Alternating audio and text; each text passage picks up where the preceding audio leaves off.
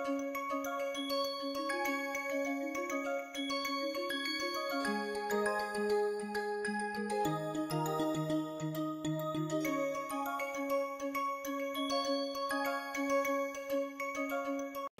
see, magnetism. Okay, magnetism, if you have, this is I guess chapter 4, right? Chapter 4 for your syllabus, magnetism. Okay, we will not finish the magnetism, all of it today. So magnet you are familiar with. Okay, I will give you some very simple pictorial representation. Magnet is basically, magnet is everywhere. Okay, how it is? It is really up to the universe also. It's what all we see is magnet. Okay, what is magnet? Anything, I think the simple definition is, or how the magnet is created, anything that has a rotation moment or some rotational behavior, it can create some field around it. See, electron, proton, neutron, every object that can rotate can create some sort of field. That is what I will come into. I think magnet is everywhere. You can trace back to the origin of life. Okay. Now, what is next? Okay, you can basically from universe to your atom level, if you go, all of them are having some sort of spinning behavior. Okay, two types of spinnings are possible. One is, as you know, one is rotating around its own axis, and another is orbital. Rotating, that's how the sun rotates, that's how the earth rotates, that's how the moon rotates. So it rotates around its own axis, that is the spin component. It rotates around the orbital, that is the orbital component. And the total, these are two vectors basically. You do the vector addition, you get the net magnetic moment. Okay, we will come to that. That's what is this chapter about. But to speak you very clearly, the unpaired electrons are the one which causes most of the magnetic, which induces the magnetic properties into the molecule. So not only the bigger thing like earth, sun, moon, we see the magnetic behavior due to their spinning behavior or rotating behavior. As small as the molecule, even you can go further in, as I think we are trying to discuss the complex. Complex means metal complex, metal ligand is there, metal d orbitals are there. Those d orbital electrons are the one which are essentially giving us the magnetic behavior in different application what we are using nowadays. Different whatever electronic devices, even for our this ATM card, to wherever you see that anything has to do with the unpaired electron, those are coming from the metal complexes. Okay, let me get into. So we will discuss the magnetism of the metal complexes and then get into the lanthanide actinides or lanthanides specifically, and then stop. Okay. So I think I was discussing a moment ago, paired and unpaired electron pairs. Unpaired electron pairs are the one which will be giving this magnetic behavior, because paired electrons will be cancelling out each other. Spinning of electron, as you can see, spinning of electron, and this is the pairing of electron. So spinning the what's that called? Unpaired electron will be giving you the magnetic behavior. Paired electron will cancel each other out. Okay. Now, can you see this behavior? Can you, just from simple experiment, can you determine the magnetic behavior of any compound, such as oxygen, nitrogen? Oxygen is a gas, nitrogen is a gas. Are they paramagnetic or diamagnetic? Sorry? Yes, how will you do this experiment? Simply, what you usually do, you cool it down. If you take even nitrogen gas, liquid nitrogen you have heard of, liquid nitrogen, big tank goes on, and lot of funny experiments can be done. If you liquefy the nitrogen gas, it becomes liquid nitrogen. Now that liquid nitrogen, we want to see whether that nitrogen is going to be diamagnetic or paramagnetic. Simply, if you take a magnet, this is a magnet, okay, it's a big magnet, and you pour liquid nitrogen through it, you will see that, magnet opposite direction should attract each other. You will see there is no attraction. So this is what a simple experiment can tell you, that liquid nitrogen is going to be diamagnetic in nature. Same thing you do with oxygen, as you are correctly saying that it is paramagnetic. You can do the experiment, you see it is sticking to the magnet. That's the simplest one of the experiment you can do, which can show you what the molecule is made of. Oxygen, nitrogen. It's amazing actually if you think very simply, but do not try to liquefy oxygen. It can be bad. Okay, don't do this. It could be a lot of bad things can happen afterwards if you do not know how to handle it. Okay, right? Of course, there are a lot of other things you see, magnetic levitation, like suspension. You see the magic, P.C. Sarkar or whoever big magician you know of. You see, they are showing sometimes, you see this movie, one of the Hollywood movie, what was that?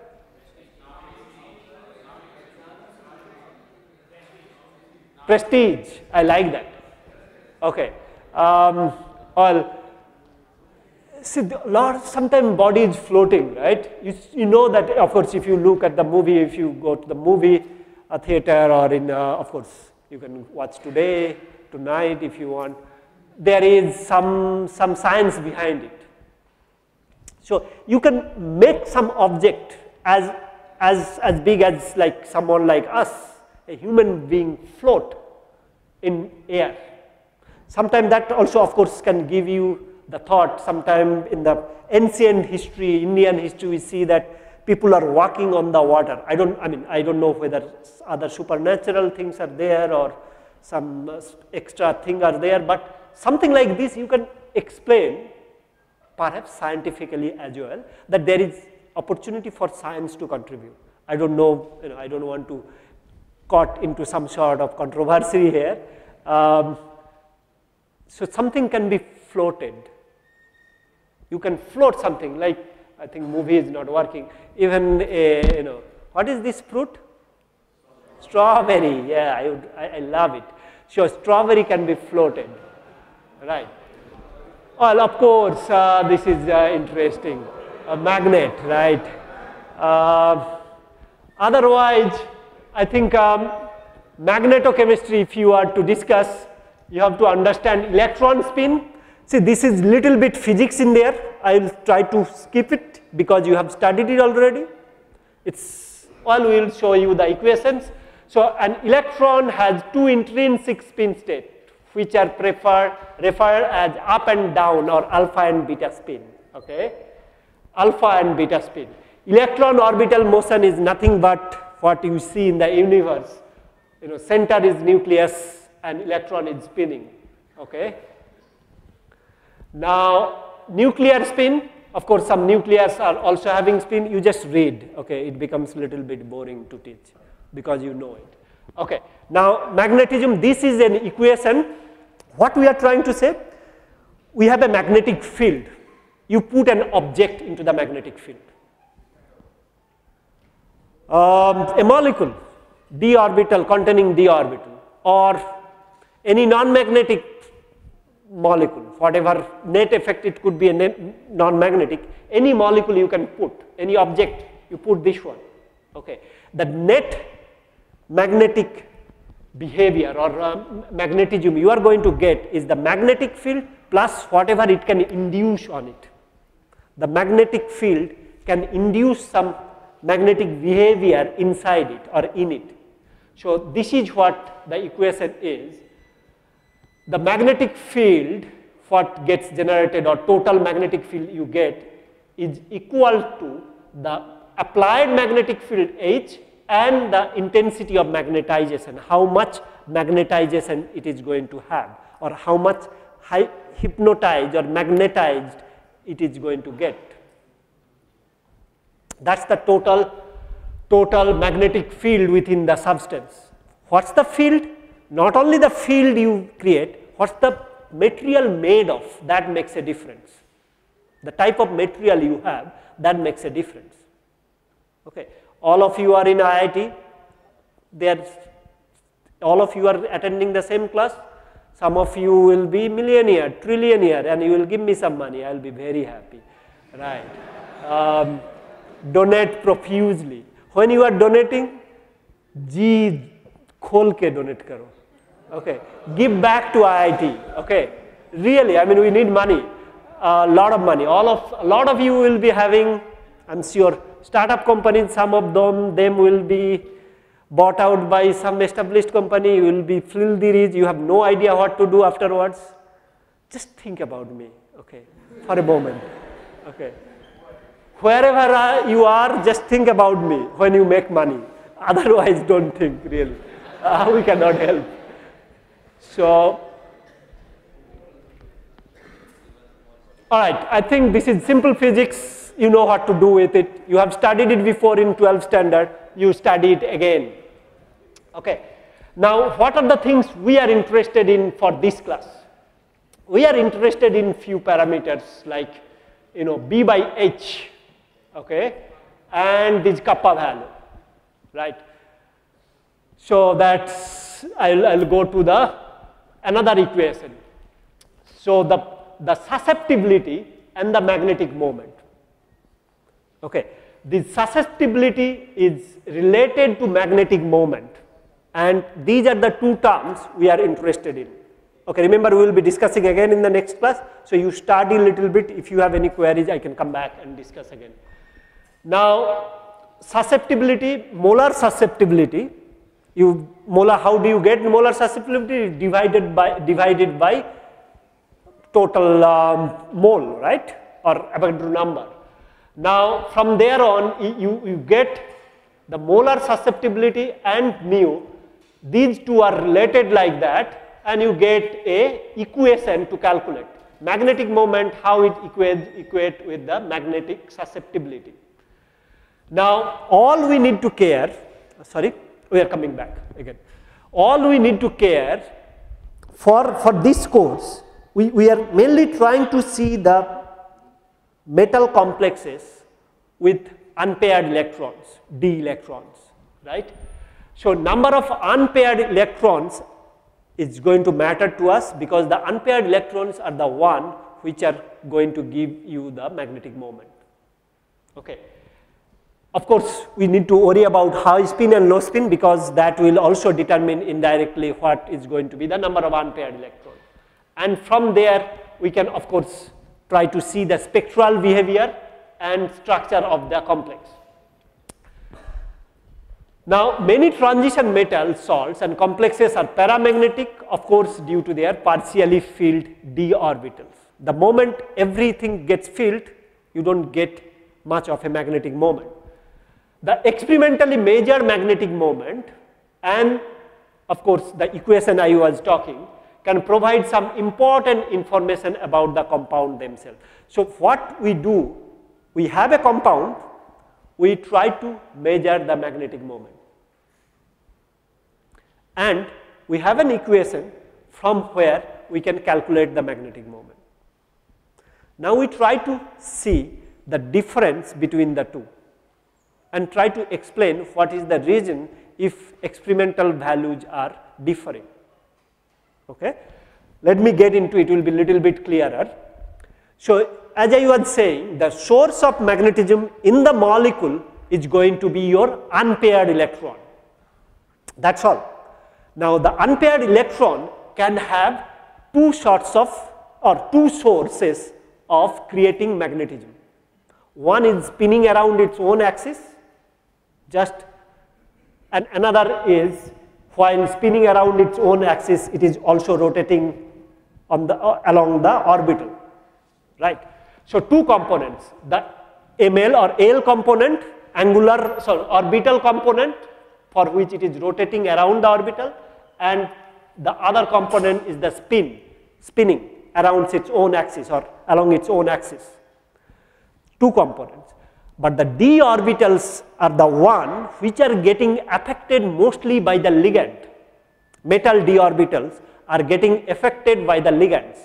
So the ligand will not allow too much to spin around its orbital. So the L component, mu orbital component, will be usually minimized. Let's say 0. The metal electrons will only be able to give you spin only value, spinning, they are spinning. They are not able to freely rotate around its orbital because ligand electrons are overlapping and ligand electrons are restricting them. So essentially what you need to understand is the magnetic or mu total is ending up to be what? Spin only value. But in reality, you have to have the spin only value and the mu orbital value coupled together, or it's a vector addition you can do, and that's what the mu total is going to be. In reality, it is going to be the mu spin only value. Clear? Two components are there, one component will be marginalized. Of course, I am not saying it is 0. Okay? It will come back. That is what we'll be seeing, the orbital contribution. And there is usually 1 or 2 questions are asked from orbital contribution, which is little bit exciting. But usually speaking, two components are there, one is nullified, another is left, that is the spin only. Okay? Now what is the equation over here? This is the mu L plus S, both orbital and spin. This is the equation. This is the correct equation. This is the incorrect or partially true equation, but this is the one which we do care. What is the correct equation? It has total number of unpaired electron and those L values. You have to know all of them. This is the theoretically calculated value. Okay? Now, in reality, this is the spin only formula where you get rid of the L value. It is 1 by root over this spin component and L component, right? But if you get rid of that component, it becomes 4s into s plus 1 root of that, right? If you get rid of that component, orbital component. Now, s is nothing but number of unpaired electron you are having. Okay? So, s equals, total s equals number of unpaired electron divided by 2. Or you can convert this equation by putting the number of unpaired electron, it becomes n into n plus 2, n times n plus 2 root of that. Simple. That is what you need to remember. I think you have studied it before. Okay? N multiplied by n plus 2, the root of that. Okay? So, if you have one unpaired electron, you know 1 multiplied by 1 plus 2 root of 3, 1.73. 2 unpaired electron, 2 plus 2 multiplied by 2, root of 8, 2.83. So there is an easy way to remember it. 1, 1.73, 2, 2.83. So 1 unpaired electron, 1 plus 0.73. 2 unpaired electron, 2 plus 0.83. 3 unpaired electron, 3 plus 0.8. 4 unpaired electron, 4 plus 0.9. I mean 0.7, let's say. 1.7, 2.7, 3.7, 4.7. And 5.7. It's close. Anyway, that's how you don't have to every time use your calculator. Okay. Now, this is the spin only formula. Now, we need to really get to see now whether the spin only formula is valid always, what we get experimentally when it deviates, how it deviates. Okay, that is what we are going to discuss. These are for the purist. Okay, now we'll discuss when we are going to get something like called orbital contribution. What is orbital contribution? Orbital contribution is nothing but orbital contribution, right? So what is it? Orbital contribution. So in addition to spin only values, if there is some rotation around the orbit, specifically it comes when you have again orbitals which are unsymmetrically filled, like T2G4. So there is some sort of transition from one orbital to other. When you can write down multiple electronic configuration, T2G4, it could be dxy2, dyz1, dxz1, or other way around also. You can, among the three degenerate orbitals, you can write down differently, right?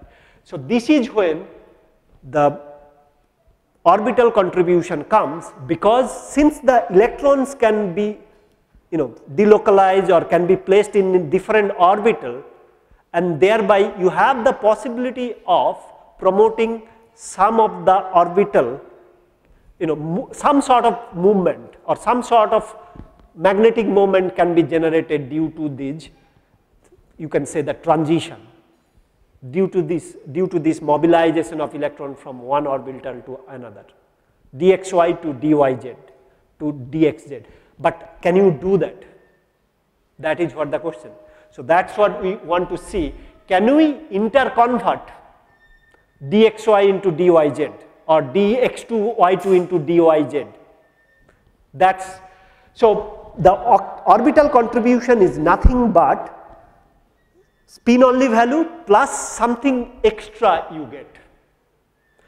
Usually speaking, spin only value should be good enough, and our calculated number of unpaired electron should give us the exact value the experiment is going to give us. Often what we see that experimental value are little bit more than number of unpaired electron calculation. How do you calculate number of unpaired electron? That is by your crystal field theory. How many unpaired electrons are there? T2G, EG calculation you do. So number of unpaired electron calculation should give you a very close idea what is going to be your magnetic moment. That is your theoretical calculation. Correct theoretical calculation should include the L plus S orbital moment also, but orbital moment calculation is, or that much value we don't get. The value what experimentally we get is usually close to the spin only value. But on top of that, spin only value itself is not going to be sufficient. Some or very little amount of orbital momentum value comes. When it comes, this is the scenario we are going to discuss. So I will just briefly, I think little bit confusing, maybe I have made it. So there is always L plus S contribution, but I am trying to say you just minimize it to S, but in reality S plus, let us say delta L, very little contribution from L. When this comes, usually you see your experimental data and theoretically predicted data are same. Some cases you have to worry about the orbital angular momentum. When you have to worry about orbital angular momentum. When you can convert one orbital to another, thereby you have the possibility of distributing the electron in different ways, then only you can do that. Now, the degenerate T2G orbital dxy, dxz, dyz can be interconverted as is shown in here. You just rotate little bit, you can interconvert, right? Thus, an electron in a T2g orbital can contribute to orbital angular momentum. But what happened to EG? So, this is the transition from dxz to dzx to dyz. You just rotate the orbital, it is a plane, dxy plane, let us say, you just rotate 90 degree, you get another one. If it is dxz, you get initial, and then finally you get dyz, right? You should be able to do that. You just take a piece of paper and rotate how much angle you are rotating, you should be able to do. Now, if you look at EG orbital you have dz square and dx to y2. Any amount of rotation, is it going to give you the interconversion? No. So, EG orbital cannot give you the, cannot contribute for your orbital contribution, right?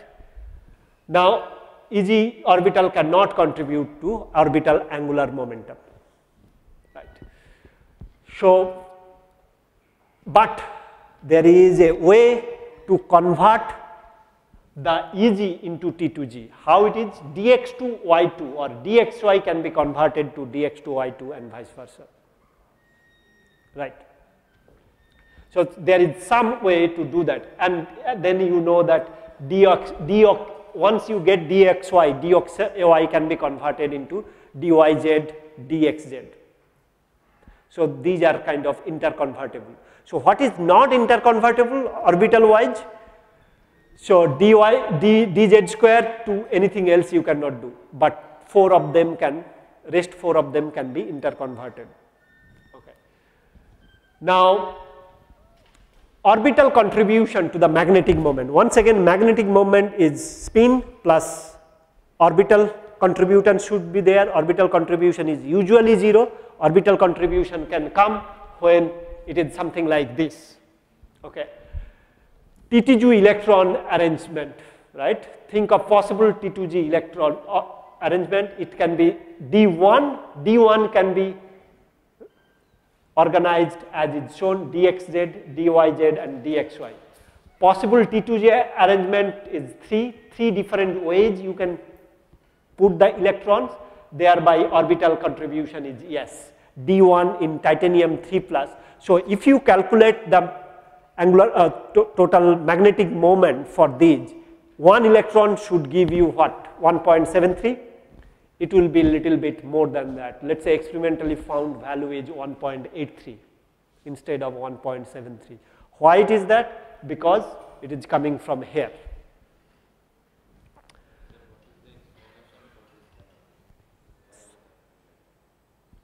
Because see, if it is fixed on an orbital, if it is fixed in this orbital, maybe of course your ligand electrons and these ligand orbital overlap with the d orbitals will be restricting the rotation.